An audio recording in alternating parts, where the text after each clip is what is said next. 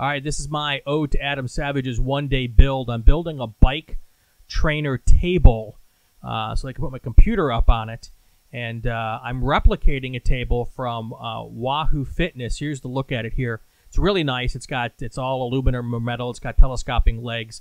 The problem is it's not a problem. It's $250.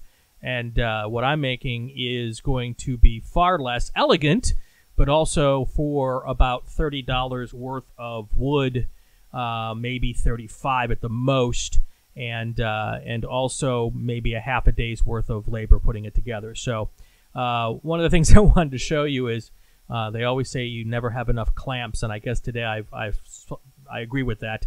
I'm using every clamp I've got here. The reason I've got this all clamped up is because there's a whole lot of weight up on top, and I'm trying to keep it from teetering over while I put the last tabletop leg on.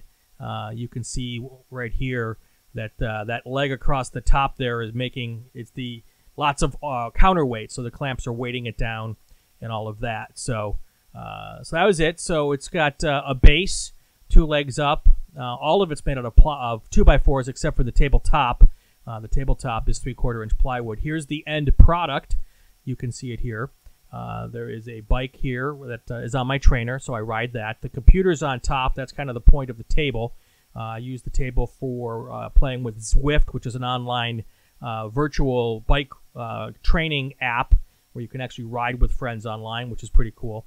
You can see I've got my fan there in the middle of summer in Southern California. It gets pretty hot in the garage. You got to have a fan blowing on you. And, you know, there's also plenty of room on the tabletop for my gloves, my water bottles, all that kind of stuff. And you can see the computer there for that. And there's the fan again. So, you know, that's kind of what the basics of the table is here. Real quick here, I'm going to put some holes right across the top so I can run my cables through the bottom. And down here, probably put a shelf that we can use to put the cables up on top. There's never been water in the garage, but I want to just get the power supply and stuff off the ground. So the last thing is that I might try to do is I might put it on casters just in case I want to move it around. It does weigh a bunch, so but that's what it is. So there's my one-day bike build.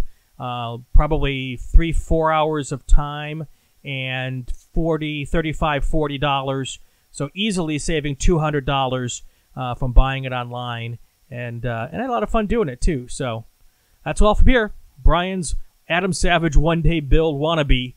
Anyway, I hope you enjoyed it.